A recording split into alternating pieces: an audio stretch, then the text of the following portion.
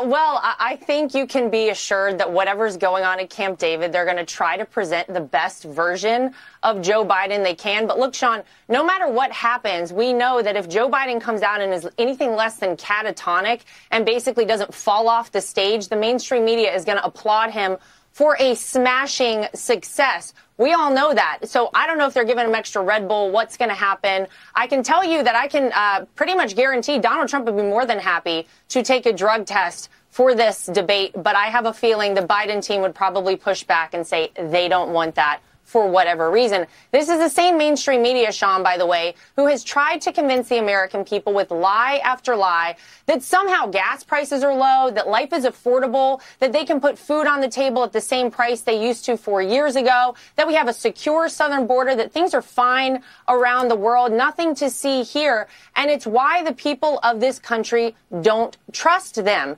And I think the opportunity the American people are going to have on Thursday, despite the fact that we know it's 3-on-1 and despite all of the advantages they've tried to give to Joe Biden, is that Donald Trump is actually going to hold Joe Biden to account.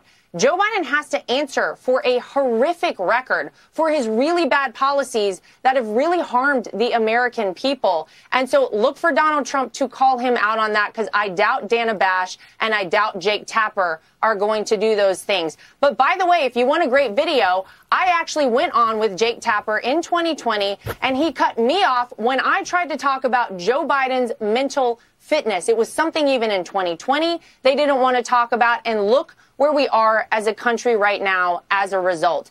Thursday will be very interesting. I don't know if they're giving him extra Red Bull or what the plan is, but we are all paying attention and we all have the popcorn ready.